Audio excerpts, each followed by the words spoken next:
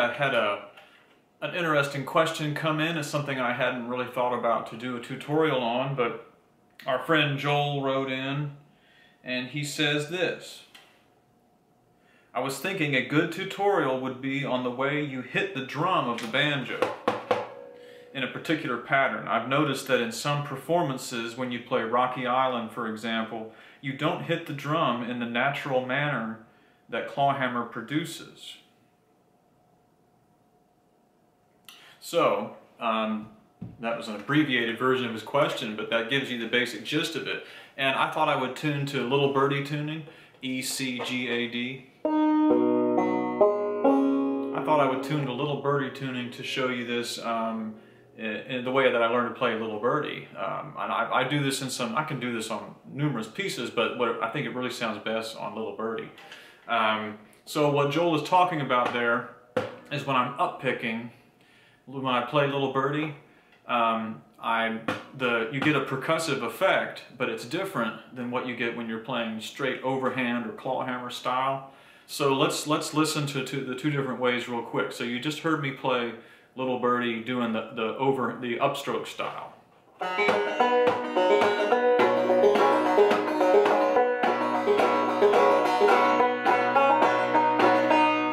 So what I'm doing is my index finger is picking up picking the melody up. My thumb is, of course, staying on the 5th string. I'm not drop thumbing when I upstroke. And also the back of my index finger, the nail of my trigger finger there, it's brushing down. I'm emphasizing on the bass string.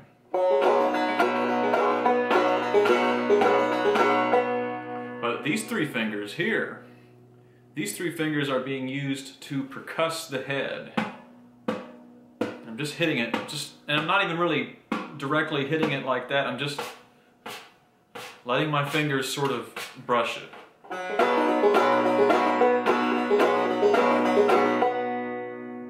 Now I think this is an important style that I really don't see anybody doing this anymore. Well, I never really did. The one person I've ever seen do that, who I learned that from, was my great banjo mentor, Mr. George Gibson, up there in Knott County, Kentucky. When George first played that tune for me when I was a kid, he played it straight, what he calls overhand. What most people call clawhammer, he calls it overhand style. George played it straight overhand.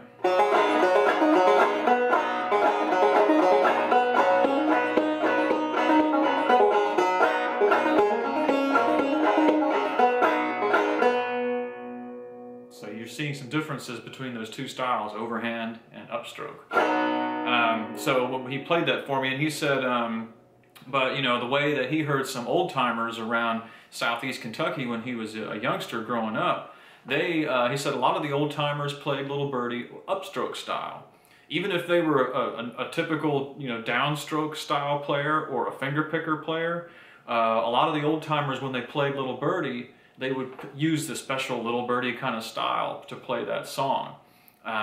And they may not use that style on any other piece, but they would use it on Little Birdie. And he showed me, that was the first time I ever understood what up-picking was, upstroke was.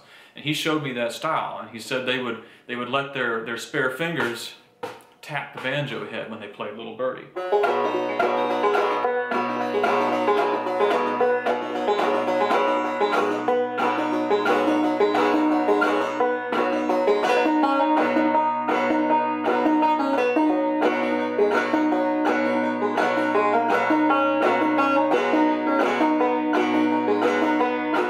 I'm going to go to clawhammer overhand style.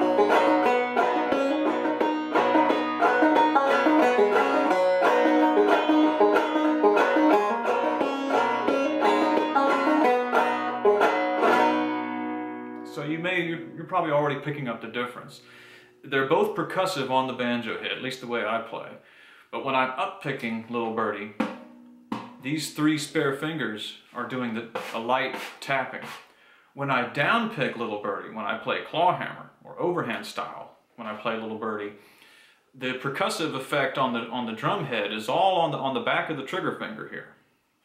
And the only percussive effect I get when I play overhand style like that is when I let my index finger slides off. Every string that I pick, I play into the banjo rather harshly. So when my finger slides off the bass string, when my finger picks the bass string, it slides off and it lightly thumps the banjo head.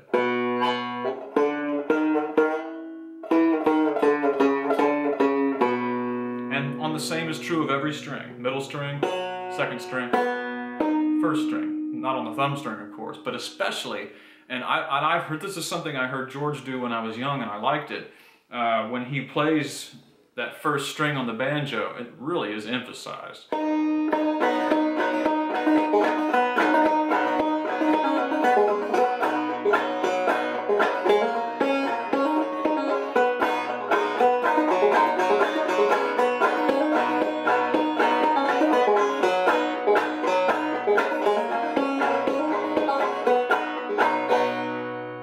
So, and I've had people ask me about that percussive effect before, and I've answered that question in other videos, but that's how I do that. My index finger naturally slides, especially off that first string, and thumps that banjo head. I like that emphasis. You've heard me do that on Rocky Island and stuff, probably. So there's that effect. And that effect is, that percussive effect is with the melody, it's with the note that you're playing. You're playing a note and percussing at the same time. But when you're doing the Little Birdie upstroke style, it's more interesting. It's somewhat on the offbeat, because basically what's happening is these 3 fingers, where normally they'd be creating the brush,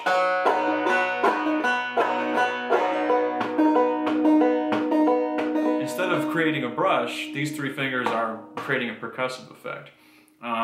One other note I'll say about this before I sign out on this video is, for those of you who are fans of Matt Kinman, the Little Hobo, he's another banjoist that I learned some things from. And Matt's who I really, for the first time, I was around him a lot in North Carolina about 10 years ago, and he was the first upstroke banjo picker that I really got to lock onto and see how he played. Because George Gibson, he just played it for me one time for a few seconds when I was a kid, and that's all I got. But Matt, I saw Matt play the banjo for hours. And Matt, he doesn't do much of that. Instead, he lets these 3 fingers brush. So he would, he'd play something like this.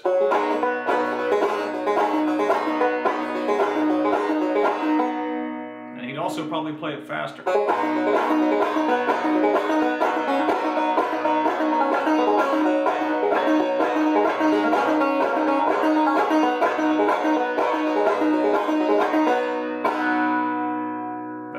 He's brushing with these fingers.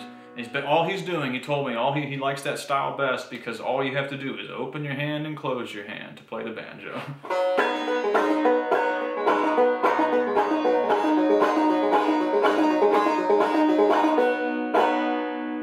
Okay, so Joel and anybody else who was wondering about that, I hope that answered your question. If it didn't, please do let me know and I'll discuss it further. Thanks for looking.